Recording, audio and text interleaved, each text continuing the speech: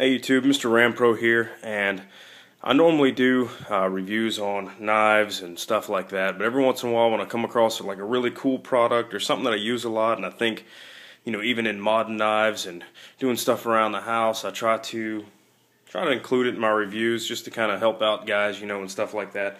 The Dremel tool is one of them. I use it quite a bit, and this is another. This is the DEWALT 18-volt cordless drill, and we're going to do just a really quick video. If you guys saw my Dremel tool review, that's like a 3-part, 10 minutes a piece kind of video. This will not be like that. This is essentially going to show you the drill. Let me adjust my height here. Show you the drill and kind of give you a quick rundown on it. Just in case you're in the market, you're not really 100% what you want. I use this thing all the freaking time. I didn't think that I would use a cordless drill quite that much, so I bought a corded DeWalt drill, and I'll be doing another video on it also. This is it here, the one you plug into the wall, and I saw this on sale. It's one of the Black Friday deal kind of things. It was 99 bucks. It came with a case that I showed you in the beginning, 2 batteries, and then a charger. So that's pretty sweet. The case is heavy duty, and I do use the case. I know a lot of tools come with cases that you really can't use. The cordless drill case, I think, is definitely one of the ones that excels, and the one they gave with DeWalt anyways, and something that you use, because when you're not using it, you know, you want to protect it and stuff like that. So enough about that. I will show you real quick the case and kind of what we got. I've got random happiness in mine, but you can see here, if I can get the damn cord from the other one out of it, you can see the case here. Really thick plastic. You've got good latches here on the bottom.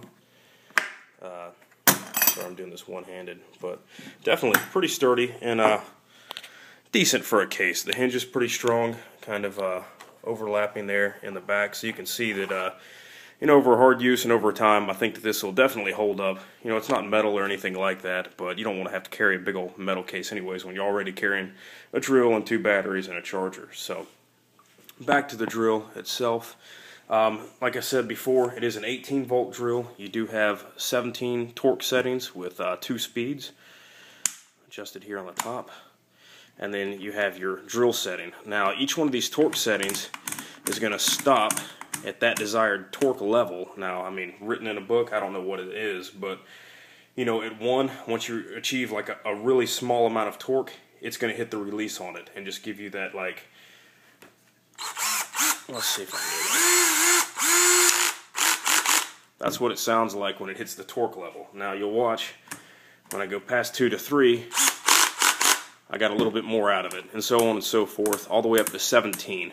That gives you quite a wide range of variety, and honestly, when I first saw it, I'm like, why would I need that many? They do come in handy. I mean, depending on what you're drilling into, you're drilling a screw into a 2x4, you're going to want something, you know, 14, 15, 16, that kind of thing, depending on your desired depth. And when you get into it, you start doing a lot of the same thing, like building a fence or something like that, or building a deck. When you look at it, and you kind of get that depth that you want out of a screw. Like if you were screwing a screw into a board, you only wanted to go in halfway, you find that torque 10 really kind of gets you about where you want to go. So you set it at 10 and run with it, and it's going to stop right about there, and that's going to keep you from driving it further in too. So kind of has a couple of values. I wouldn't say it's a freaking set torque amount. You know, you could measure it and all that crap, but you know, it's a cordless drill. It's not going to do all kinds of stuff like that. If that's not too confusing, I hope it's not. The drill set, here indicated by the bit when I turn it to the top, that's going to keep going, and it's going to override that ability for the cutoff feature on the torque side of the house. And if you're drilling something, you don't want your drill bit stopping halfway through. I have been drilling, you know, let's say heavy gauge steel and like a pipe or something, and I do want it to stop, because at that point it's going to break my darn wrist if it catches and spins around, you know. So I hit it at the 17, okay, now I need to bounce that router bit a little bit or something like that to try to get through the rest of it. In talking in this video, I'm thinking that you're slightly mechanically inclined anyways. If you're not, get the drill, play with it, get a box of screws, just kind of mess around, you know. Obviously, you're going to op check it before you use it anyways, so kind of run that route. The power on it is really good. This charge lasts quite a while. I would definitely go for the power and the long-term thing of the 18 volt. I would go ahead and suck it up and get the 18 volt set. I think they're going for maybe $199, something like that in the stores. But I would definitely go ahead, spend the extra money, and get the more power. With the torque settings, you can lower it to kind of get the desired effect of one of the smaller hand drills. With that being said, you are going to have extra weight because it is a heavier drill. So you're going to have that little weight feature along with it. I wanted the biggest, baddest I could get kind of thing. I think they do make a 24 volt. That's kind of getting a little insane in my opinion. So for a cordless drill, this is what I needed. And you do get, if you buy this particular package, a spare battery.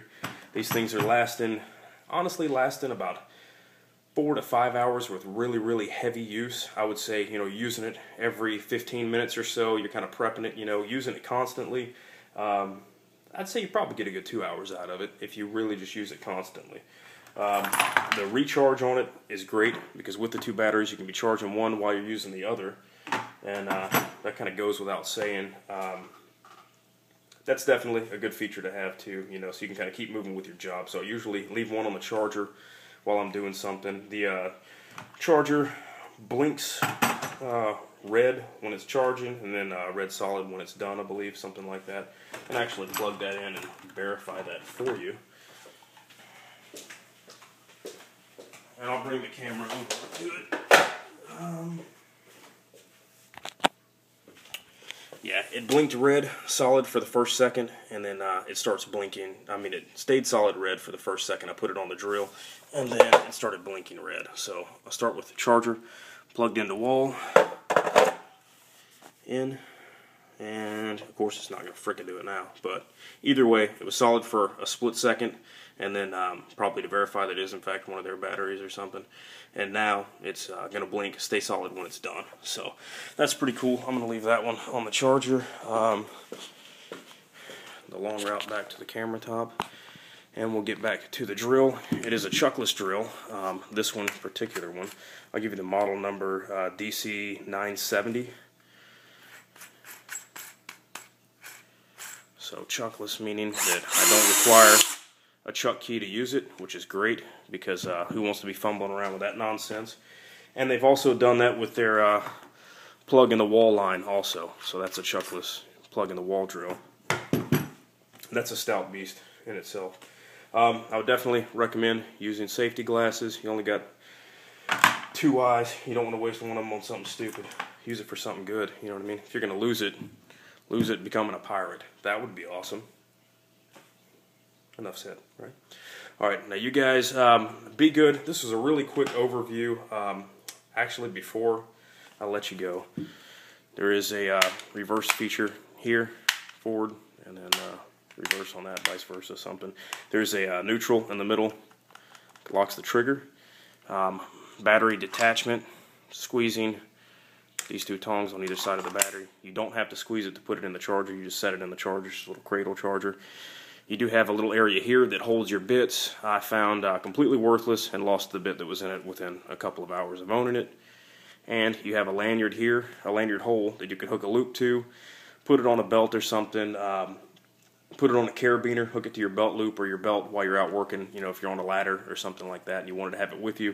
They do make tool belts that have harnesses that you can clip these things into and make them more secure while you're using them.